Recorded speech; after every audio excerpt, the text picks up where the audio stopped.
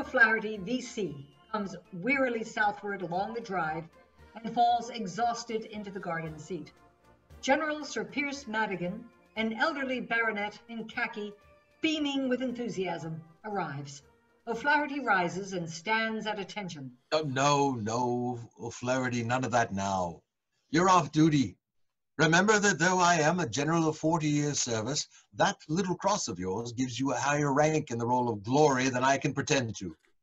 I'm thankful to you, Sir Pierce, but I wouldn't have anyone think that the baronet of my native place would let a common soldier like me sit down in his presence without leave. Well, you're not a common soldier, O'Flaherty. You're a very uncommon one, and I'm proud to have you for my guest here today. Sure, I know, sir. You have to put up with a lot from the like of me, for the sake of the recruiting. Oh, the quality shakes hands with me and says they're proud to know me, just the way the king said when he pinned the cross on me. And it's as true as I'm standing here, sir. The queen said to me, "I hear you were born on the estate of the General Madigan," she says, "and the general himself tells me we're always a fine young fellow." "Bedad, ma'am," I says to her, "if the general knew all the rabbits I snared on him, and all the salmon I snatched on him, and all the cows I milked on him, he'd think me the finest ornament for the county jail he ever sent there for poaching." Well, you're welcome to them all, my lad. Come, sit down and enjoy your holiday. Holiday, is it? I'd give 5 shillings to be back in the trenches for the sake of a little rest and quiet. I never knew what hard work was till I took to recruiting. What with the standing on my legs all day, and the shaking hands, and the making speeches, and what's worse, the listening to them, and the calling for cheers for king and country, and the saluting the flag till I'm stiff with it, and the listening to them playing God Save the King in Tipperary, and the trying to make my eyes look moist like a man in a picture book. I'm a bet that I hardly get a wink of sleep. I give you my word, Sir Pierce, that I never heard the tune of Tipperary in my life till I came back from Flanders. And already it's drove me to that pitch of tiredness of it, that when a poor, little, innocent slip of a boy in the street the other night drew himself up and saluted and began whistling it at me, I clouted it on the head for him. God forgive me. Yes, I know. And one does get fed up with it. I've been dog-tired myself on parade many a time. But still, you know, there's a gratifying side to it too. After all, he is our king, and it's our own country, isn't it? Well, sir, to you that have an estate in it, it would feel like your country. But the divil of a perch of it ever I owned. And as to the king, God help him, my mother would have taken the skin off me back if I'd ever let on that I had any other king other than Parnell. Your mother? What are you dreaming about, O'Flaherty? A most loyal woman, always most loyal. Whenever there is an illness in the royal family, she asks me every time we meet about the health of the patient as anxiously as if it were yourself, her only son. Well, she's my mother, and I won't utter a word again her. But I'm not saying a word of a lie when I tell you that old woman is the biggest gnat from here to the cross of Monaster Boyce. Well, sure, she's the wildest Fenian and rebel, and always has been, that ever taught a poor, innocent lad like myself to pray night and morning to St. Patrick to clear the English out of Ireland, the same as he cleared the snakes. You'll be surprised at my telling you that now, maybe, Sir Pierce. Surprised? I'm more than surprised, O'Flaherty. I'm overwhelmed. Are you joking? If you've been brought up by my mother, sir, you'd know better than to joke about her. What I'm telling you is the truth, and I wouldn't tell it to you if I could see my way to get out of the fix I'll be in when my mother comes here this day to see her boy in his glory, and she, after thinking all this time it was against the English I was fighting. What, do you mean to say you told her such a monstrous falsehood, that as that you were fighting in the German army? I never told her one word that wasn't the truth, and nothing but the truth. I told her I was going to fight for the French and for the Russians. And sure, whoever heard of the French or the Russians doing anything to the English but fighting them? And that was how it was, sir. Then sure the poor woman kissed me and went about the house singing in her old cracky voice that the French was on the sea, be here without will decay, says the Sean Van Bot. Well, I never could have believed this. Never. What do you suppose will happen when she finds out? She mustn't find out. It's not that she'd half kill me, as big as I am and as brave as I am. It's that I'm fond of her and can't bring myself to break the heart in her. You may think it queer that a man should be fond of his mother, sir, and she be having bet him from the time he could feel to the time she was too slow to catch him. But I'm fond of her, and I'm not ashamed of it. Besides, didn't she win the cross for me? Your mother? How? By bringing me up to be more afraid of running away than of fighting. I was timid by nature, and when the other boys hurted me, I'd want to run away and cry. But she railed me for disgracing the blood of the O'Flahertys until I'd have fought the devil himself sooner than face her after funking a fight. That was how I got to know that fighting was easier than it looked, and that the others was much afeard of me as I was of them, and that if I only held out long enough, they'd lose heart and give rip. That's the way I came to be so courageous. I tell you, Sir Pierce, if the German army had been brought up by my mother, the Kaiser would be dining in the banqueted hall at Buckingham Palace this day, and King George polishing his jackboots for him in the scullery. But I don't like this, O'Flaherty. You can't go on deceiving your mother, you know. It's not right. Can't go on deceiving her, can't I? It's little you know what a son's love can do, sir. Did you ever notice what a ready liar I am? Well, in recruiting, a man gets carried away. I stretch it a bit occasionally myself. After all, it's for king and country. But, if you won't mind my saying it, O'Flaherty, I think that story about your fighting the Kaiser and the 12 giants of the Prussian Guard single-handed would be the better for a little toning down. I don't ask you to drop it, you know, it's popular, undoubtedly, but still, the truth is the truth. Don't you think it would fetch in almost as many recruits if you reduced the number of guardsmen to 6? You're not used to telling lies like I am, sir. I got to great practice at home with my mother. What with saving my skin when I was young and thoughtless, and sparring her feelings when I was old enough to understand them. I have hardly told my mother the truth twice a year since I was born. And would you have me turn around on her and tell it now, when she's looking to have some peace and quiet in her old age? Well, it's not my affair, of course, O'Flaherty. But hadn't you better talk to Father Quinlan about it? Talk to Father Quinlan, is it? Do you know what Father Quinlan says to me this very morning? Oh, you've seen him already, have you? Yeah, what did he say? He says, you know, don't you? He says, that it's your duty as a Christian and a good son of the Holy Church to love your enemies, he says. I know it's my duty as a soldier to kill them, I says. That's right, Denny, he says. Quite right. But, says he, you can kill them and do them a good turn afterwards to show them your love for them, he says. And it's your duty to have a mass said for the souls of the hundreds of Germans you say you killed, says he. For the many, and many of them were barbarians and good Catholics, he says. Is it me that must pay for the masses for the souls of the Boches, I says. Let the King of England pay for them, I says, for it was his quarrel and not mine. Well, it is a quarrel of every honest man and a true patriot, O'Flaherty. Your mother must see that as clearly as I do. After all, she is a reasonable, well-disposed woman, quite capable of understanding the right and the wrong of the war. Why can't you explain to her what the war is about? Sir, how the devil do I know what the war is about? What? O'Flaherty, do you know what you're saying? You sit there wearing the Victoria Cross for having killed God knows how many Germans, and you tell me you don't know why you did it? Asking your pardon, Sir Pierce, I tell you no such thing. I know quite well why I killed them. Because I was afeard that, if I didn't, they'd kill me. Well, yes, of course, but have you no knowledge of the causes of the war, of the interests at stake, of the importance, I may almost say, in fact, I will say, the sacred right for which we are fighting? Don't you read the papers? Well, I do when I can get them. There's not many newsboys crying the evening paper in the trenches. They do say, Sir Pierce, that we shall never beat the Boches until we make Horatio Bottomley Lord Lieutenant of England. Do you think that's true, sir? Oh, rubbish, man. There's no Lord Lieutenant in England. The King is Lord Lieutenant. It's a simple question of patriotism. Does patriotism mean nothing to you? It means different to me than what it would to you, sir. It means England, and England's king to you. To me, and the like of me. It means talking about the English just the way the English papers talk about the Boches.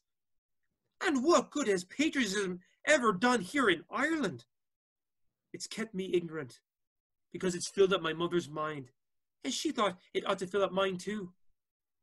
It's kept Ireland poor, because instead of trying to better ourselves, we thought we was the fine fellows of patriots when we were speaking evil of Englishmen that was as poor as ourselves, and maybe as good as ourselves. The Boches I killed was more knowledgeable men than me. And what better am I now that I've killed them? What better is anybody? I am sorry the terrible experience of this war. The greatest war ever fought has taught you no better, O'Flaherty. I don't know about it being a great war, sir. It's a big war, but that's not the same thing. Father Quinlan's new church is a big church. You might take the little old chapel out of the middle of it and not miss it. But my mother says there was more true religion in the old chapel. And the war has taught me that maybe she was right. Oh. And there's another thing that has taught me too, sir, that concerns you and me, if I may make bold to tell it to you. I hope it's nothing you oughtn't to say to me, O'Flaherty. It's this, sir, that I'm able to sit here now and talk to you without humbugging you. And that's not what one of your tenants or your tenant's childer ever did to you before in all your life. It's a true respect I'm showing you at last, sir. Maybe you'd rather have me humbug you and tell you lies as I used, just as the boys here, God help them, would rather have me tell them how I fought the Kaiser that all the world knows I never saw in my life than tell them the truth. But I can't take advantage of you the way I used. Not even if I seem to be wanting in respect to you and cocked up by winning the cross. Not at all, O'Flaherty. Not at all. Sure, what's the cross to me, barring the little pension it carries? Do you think I don't know that there's hundreds of men as brave as me that never had the luck to get anything for their bravery but a curse from the sergeant and the blame for the faults of them that ought to have been their betters? I've learnt more than you think, sir.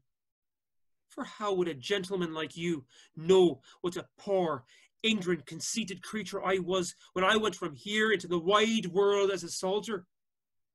What use is all the lying and pretending and humbugging and the letting on when the day comes to you that your comrade is killed in the trench beside you, and you don't as much as look around at him until you trip over his poor body, and then all you say is to ask why the hell the stretcher bearers don't take it out of the way? Why should I read the papers to be humbugged and lied to by them that had the cunning to stay at home and send me to fight for them? Don't talk to me or to any other soldier of the war being right. No war is right. And all the holy water that Father Quinlan has ever blessed could make one right. There, sir. Now you know what O'Flaherty VC thinks. And you're wiser so than the others that only knows what he done. Well, what you did was brave and manly anyhow. God knows whether it was or not. Better than you or me, General. I hope you won't be too hard on me for it anyhow. Oh, yes. We all have to think seriously sometimes, especially when we're a little run down. I'm afraid we've been overworking you a bit over these recruiting meetings. However, we can knock off for the rest of the day, and tomorrow's Sunday. I've had about as much as I can stand myself. It's tea time. I wonder what's keeping your mother. It's nicely cocked up. The old woman will be having tea at the same table as you, sir, instead of in the kitchen. She'll be after dressing in the height of grandeur, and stop she will at every house on the way to show herself off and tell them where she's going and fill the whole parish with spite and envy. But sure, she shouldn't keep you waiting, sir. Oh, that's all right. She must be indulged on an occasion like this. I'm sorry my wife is in London. She'd have been glad to welcome your mother. Sure, I know she would, sir. She was always a kind friend to the par. Little her ladyship knew, God help her, the depth of devilment that was in us. We were like a play to her. Now, you see, sir, she was English. And that was how it was. Oh, her ladyship never knew all that was going on behind her back. How would she? When I was a wee sheet child, she gave me my first penny I ever had in my hand. And I wanted to pray for her conversion that night, the same as me mother made me pray for yours. What, do you mean to say that your mother made you pray for my conversion? Sure. And she wouldn't want me to see a gentleman like you going to hell after she nursing your own son and bringing up my sister Annie on the bottle. Well, that was how it was, sir. She'd rob you. She'd lie to you. She'd call you down all the blessings of God on your head when she was selling you your own 3 geese that you thought had been ate by a fox the day after you finished fattening them, sir. And all the time you were like a bit of her own flesh and blood to her. Often has she said she'd live to see you a good Catholic yet, leading victorious armies across against the English and wearing the collar of gold that Malachi won from the proud invader. Oh, she's the romantic woman, is my mother, and make no mistake. I really can't believe this, O'Flaherty. I could have sworn your mother was as honest a woman as ever breathed. And so she is, sir. She's as honest as the day. Do you call it honest to steal my geese? She didn't steal them, sir. It was me that stole them. Oh, and why the devil did you steal them? Well, sure. We needed them, sir. Often and often we had to sell our own geese to pay you the rent to satisfy your needs. And why shouldn't we sell our geese to satisfy ours? Well, damn me. Sure. You had to get what you could out of us. And we had to get what we could out of you. God forgive us both. Ah, really, O'Flaherty, the war seems to have upset you a little. It set me thinking, sir, and I'm not used to it. It's like the patriotism of the English. Well, they never thought of being patriotic until the war broke out.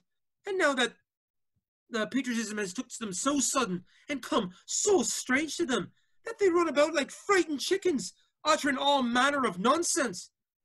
But please God, they'll forget all about it when the war is over. They're getting tired of it already. No. It has uplifted us in a wonderful way. The world will never be the same again, O'Flaherty. Not after a war like this. So they say, sir. I see no great difference myself. It's all the fright and the excitement.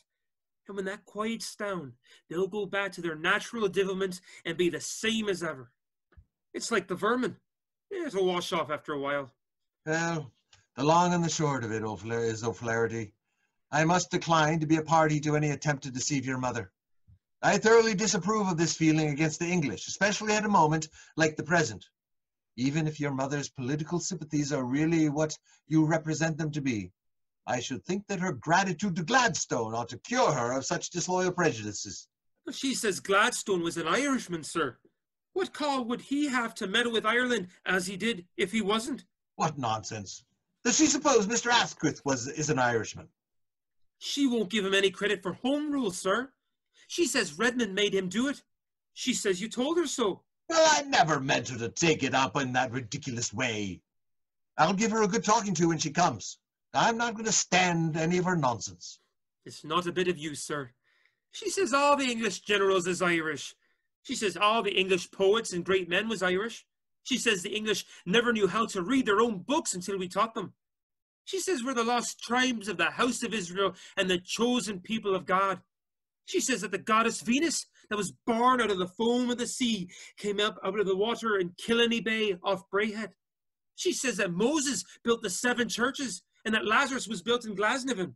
Bosh! How does she know he was? Did he ever ask her? I did, sir, often. And what did she say? She asked me how I did know he wasn't and fetched me a clout on the side of the head. But have you never mentioned any famous Englishman to her and asked her what she had to say about him? Well, the only one I could think of was Shakespeare, sir. And she says he was born in Cork. Well, I give up. The woman is... Oh, well, no matter. Yes, sir. She's pig-headed and obstinate. There's no doubt about it. But she's like the English. They think there's no one like themselves. It's the same with the Germans, though they're educated and ought to know better. You'll never have a quiet world till you knock the patriotism out of the human race. Well, still, we... Wishes, sir. For God's sake, here she is. Good evening, Mother. You hold your wish and learn behaviour while I pay my duty to his honour. And how is your honour's good self? And how is her ladyship and all the young ladies? Oh, it's right glad we are to see your honour back again and look in the picture of health. Thank you, Miss O'Flaherty. Well, you see, we've brought you back your son safe and sound. I hope you're proud of him. And indeed I am, your honour. It's the brave boy he is. And why wouldn't he be? Brought up on your honour's estate, and with you before his eyes for a pattern of the finest soldier in Ireland. Come and kiss your old mother, Dinny, darling. That's my own darling boy. And look at your fine new uniform, stained already with the eggs you've been eating and the porter you've been drinking. Oh, it's the untidy, slovenly one you always were. There, it won't be seen on the khaki. It's not like the old red coat that would show up everything that dribbled down on it.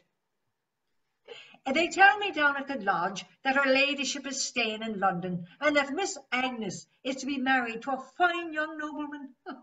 Oh, it's your honour that is the lucky and happy father. It will be bad news for many of the young gentlemen of the quality round here, sir. There's lots thought she was going to marry young Master Lawless. What? That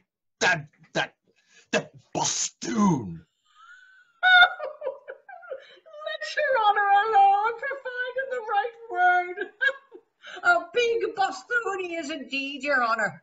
Oh, to think of the times and times I have said that Miss Agnes would be my lady, as her mother was before her. Didn't I, Dinty?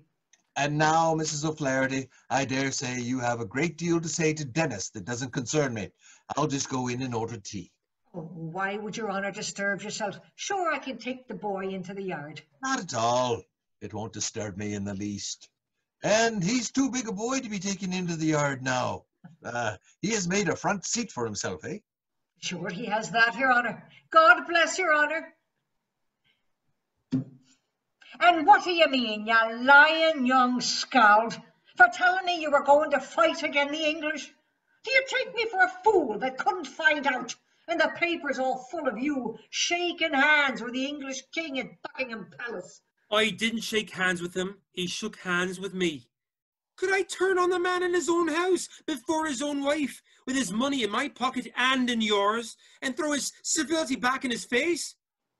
You would take the hand of a tyrant red with the blood of Ireland. Hold your nonsense, Mother. He's not half the tyrant you are, God help him. His hand was cleaner than mine, that had the blood of his own relations on it, maybe. Is that a way to speak to your mother, you young spalpeen? It is so, if you won't talk sense to me. It's a nice thing for a poor boy to be made much by the kings and queens and shook hands with by the height of his country's nobility in the capital cities of the world. And then to come home to be scalded and insulted by his own mother. I'll fight for who I like. I'll shake hands with what kings I like. And if your own son is not good enough for you, you can go and look for another. Do you mind me now? And was it the Belgians learned you such brazen impudence? The Belgians is good men, and the French ought to be more civil to them, let alone their being half murdered by the Boches. Good men, is it? Good men, to come over here when they were wounded because it was a Catholic country, and then to go to the Protestant church because it didn't cost them anything, and some of them to never go near a church at all. That's what you call good men. Oh, you're the mighty fine politician, aren't you? What you know about Belgians or foreign parts of the world you're living in, God help you. Why wouldn't I know better than you? Amn't I your mother? And if you are itself, how can you know what you have never seen, as well as me, that was dug into the continent of Europe for 6 months and was buried in the earth of it 3 times with the shells bursting on top of me? I tell you, I know what I'm about. I have my own reasons for taking part in this great conflict. I'd be ashamed to stay at home and not fight when everybody else is fighting. If you wanted to fight, why couldn't you fight in the German army? Because they only get a penny a day. Well, and if they do itself, isn't there a French army? They only get a halfpenny a day. Oh, murder. They must be a mean lot, Dinny. Or maybe he'd have me in the Turkish army and worship the heathen Mohammed. And I put a corn in his ear and pretended it was a message from the heavens when the pigeon come to pick it out and eat it. I went where I could to get the biggest allowance for you, and the little thanks I get for it. Allowance, is it? Do you know what the thieving blackguards did on me? They came to me and they says, was your son a big eater? They says, oh, he was that, says I. 10 shillings a week wouldn't keep him. Sure, I thought the more I said, the more they'd give me. Then, says they, that's 10 shillings a week off your allowance, they says, because you saved that by the king feeding him. Indeed, says I suppose if I'd 6 sons, you'd stop £3 a week from me and make out that I ought to pay you money instead of you paying me.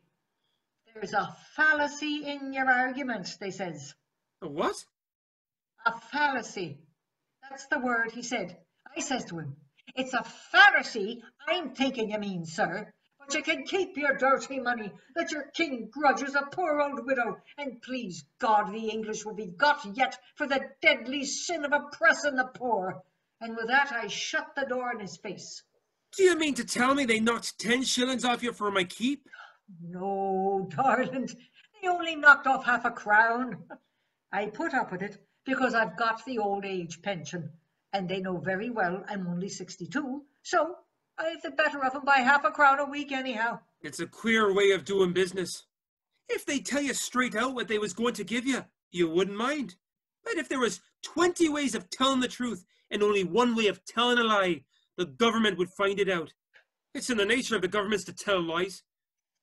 You're to come up to the drawing room to have your tea, Mrs. O'Flaherty. Mind you have a sup of good black tea for me in the kitchen afterwards, Acushla. That washy drawing room tea will give me the wind if I leave it on my stomach. Is that yourself, Tessie? And how are you? Nicely, thank you. And how's yourself? Finally, thank God. Look at this gold chain I brought you, Tessie. Sure, I don't like to touch it, Denny. Did you take it off a dead man? No, I took it off a live one. And thankful he was to me to be alive and kept a prisoner in ease and comfort, and me left fighting in the peril of my life. Do you think it's real gold, Denny? It's real German gold anyhow.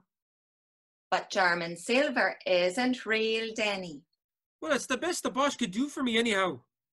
Do you think I might take it to the jeweller next market day and ask him? You may take it to the devil if you like. Lose your temper about it. I only thought I'd like to know. The nice fool I'd look if I went about showing off a chain that turned out to be only brass. I think you might say thank you. Do you? I think you might have said something more to me than, is that yourself? You couldn't say less to the postman. Oh, is that what's the matter? Well, here, come and take the taste of the brass out of my mouth.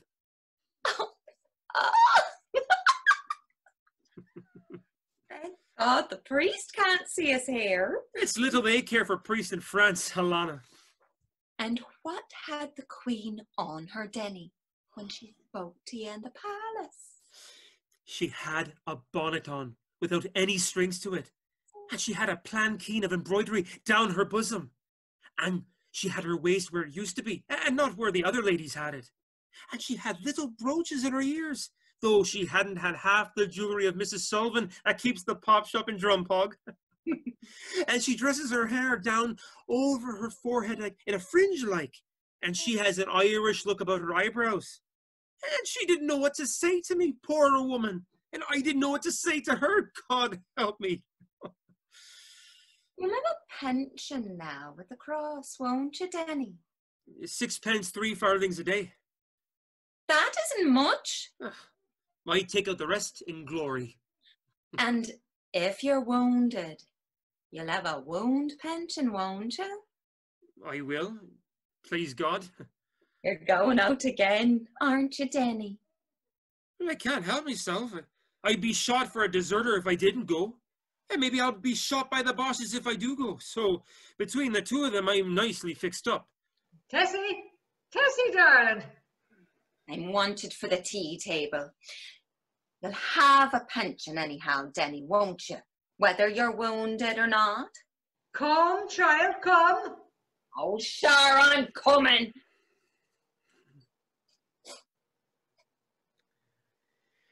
And if I do get a pension itself, the divil a penny that you'll ever have the spending of.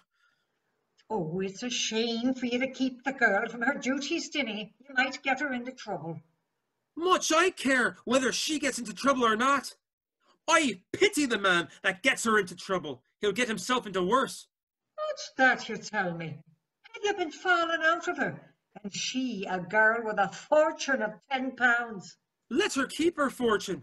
I wouldn't touch her with the tongs if she had thousands and millions. Oh, fie, for shame, Dinny.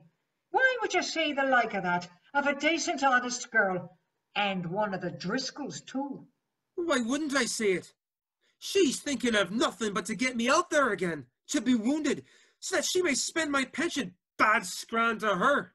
Why, what's come over you, child, at all? Knowledge and wisdom has come over me, with pain and fear and trouble. I've been made a fool of and imposed upon all my life. I thought the covetous Striel in there was a walking angel. And now, if I ever marry at all, I'll marry a French one. You'll not so, and don't you dare repeat such a thing to me. Won't I, faith? I've been as good as married to a couple of them already. The Lord be praised! What wickedness had he been up to, you young blackguard? Well, one of them Frenchwomen would cook you a meal twice in a day, and all the days and every day that Sir Pierce himself might go begging through Ireland for and never see the like of. I'll have a French wife, I tell you. And when I settle down to be a farmer, I'll have a French farm with a field as big as the continent of Europe that 10 of your dirty little fields here wouldn't so much as fill that ditch of. Then it's a French mother you may go look for. I'm done with you. And it's no great loss you'd be, if it wasn't for my natural feelings for you. For it's only a silly, ignorant, all-countryman you are, with all your fine talk about Ireland. You, that never stepped beyond the few acres of it you were born on. Jenny, darling, why are you like this to me? What's happened to you? What's happened to everybody? That's what I want to know. What's happened to you, that I thought all the world of and was afeard of? What's happened to Sir Pierce, that I thought was a great general, that I now see to be no more fit to command an army than an all hen? What's happened to Tessie, that I was mad to marry a year ago, and that I now wouldn't take with all the Ireland for her fortune? I tell you, the world's creation is crumbling in ruins about me. And then you come and ask me what's happened to me. Oh, my son's turned again me. Oh, what'll I do at all? What's this infernal noise? What on earth is the matter? Ara, hold your wish, mother. Don't you see his honour? Oh, sir, I'm ruined and destroyed. Oh, won't you speak to Dinny, sir? I'm hard scalded with him. He wants to marry a Frenchwoman on me, and to go away and be a foreigner, and desert his mother, and betray his country. It's mad he is with the roaring of the cannons, and he killing the Germans, and the Germans killing him. Bad cess to them. My boy is taken from me, and turned against me. And who's to take care of me in my old age after all I've done for him? Hold your noise, I tell you. Who's going to leave you? I'm going to take you with me. There now. Does that satisfy you? Is it take me into a strange land among heathens and pagans and savages, and me not knowing a word of their language, nor them of mine? A good job they don't. Maybe they'll think that you're talking sense. Ask me to die out of Ireland, is it? And the angels not to find me when they come for me? And would you ask me to live in Ireland, where I've been imposed on and kept in ignorance, and to die where the devil himself wouldn't take me as a gift, let alone the blessed angels? You can come or stay. You can take your old way or take me young way. But stick in this place I will not, among a lot of good-for-nothing divils that'll not do a hand's turn but watch the grass growing and build up the stone wall where the cow walked through it. And Sir Horace Plunkett breaking his heart all the time, telling them how they might put the land into decent tillage like the French and Belgians. Yes, he's quite right, you know, Mrs. O'Flaherty. Quite right there. Well, sir, please God the war will last a long time yet. And maybe I'll die before it's over and the separation allowance stops. That's all you care about. It's nothing but milk cows we men are for you women, with their separation allowances ever since the war began. Bad luck to them that made it. Hannah sent up for me to tell you, sir, that the tea will be black and the cake not fit to eat with the cold if yous all don't come at once. Oh, Tessie, darling, what have you been saying to Dinny at all? Oh. You can't discuss that here. We shall have Tessie beginning now. That's right, sir. Drive them in. I haven't said a word to him. Hold your tongue and go in and attend to your business at the tea table.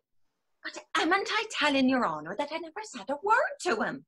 He gave me a beautiful gold chain. Here it is, to show your honour that it's no lie I'm telling you. What's this, O'Flaherty? You've been looting some unfortunate officer. No, sir. I stole it from him of his own accord. Wouldn't your honour tell him that his mother has the first call on it? What would a slip of a girl like that be doing with a gold chain round her neck? Anyhow, I have a neck to put it round, and not a hank of wrinkles.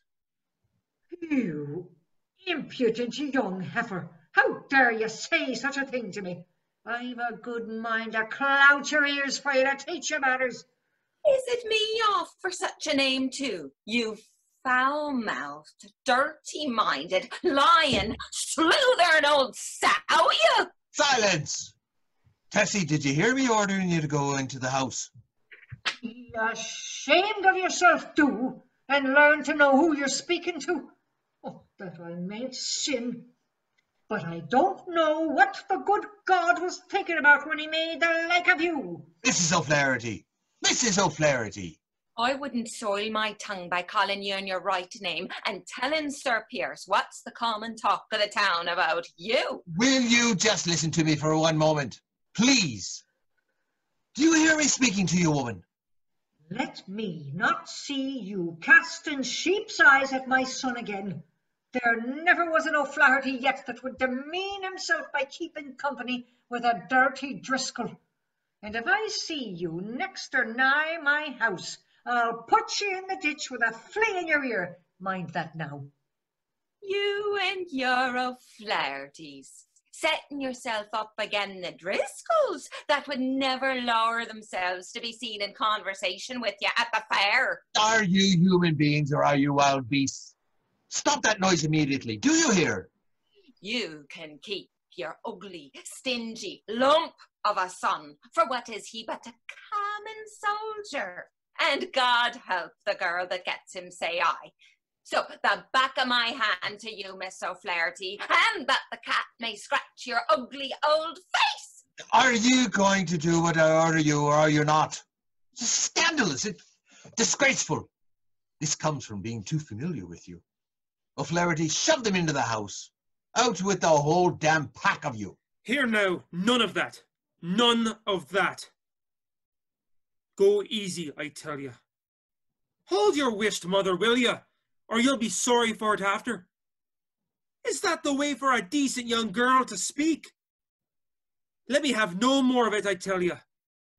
Ah, the devil's in the whole crew of you. In with you into the house this very minute and tear one another's eyes out in the kitchen if you like. In with you.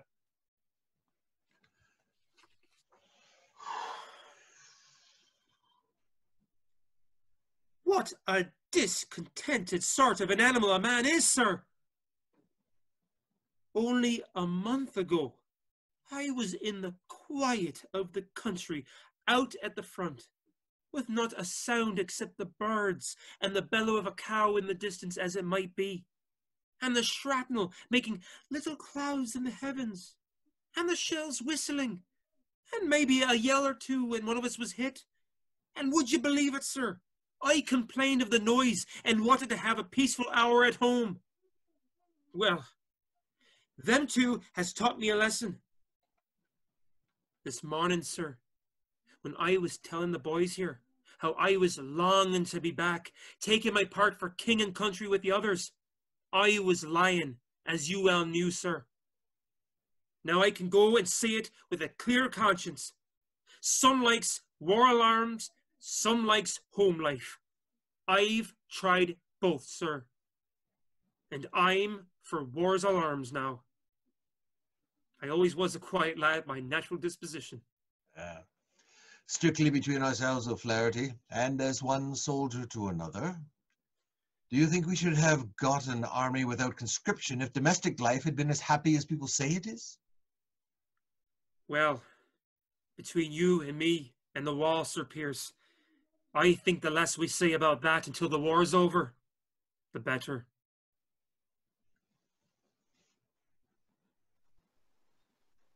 And now I'd like to introduce the cast to you.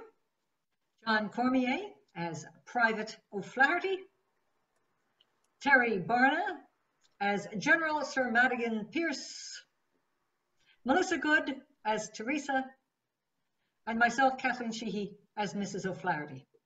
Thank you for watching, and we look forward to the day when we can all be together in the theatre again. Until then, stay well.